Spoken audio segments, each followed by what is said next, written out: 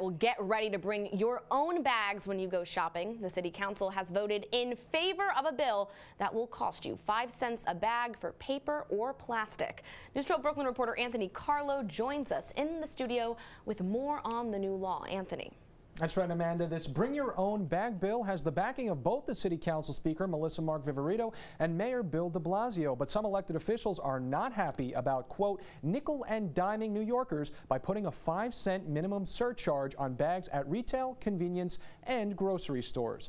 The City Council passed the bill with a 28-20 vote. Viverito says it costs $12.5 million a year to transport 91,000 tons of bags to landfills out of the state, calling it, quote, an environmental hazard.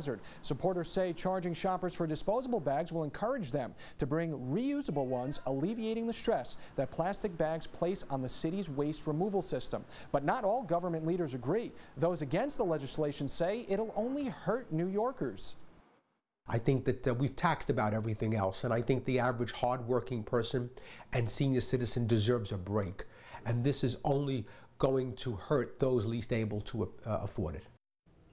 Now, the fine print for the law does have exemptions for purchases made with food stamps, restaurant takeout, and thin plastic bags for produce and meat. Medicine bags at pharmacy counters and emergency food service bags are also exempt. Viverito also stresses that this is not a tax, saying stores will retain the profits made, not the city. Customers who bring their own bags are not subject to the fee, and this will all take effect starting October 1st. All right, Anthony, thanks so much for that update.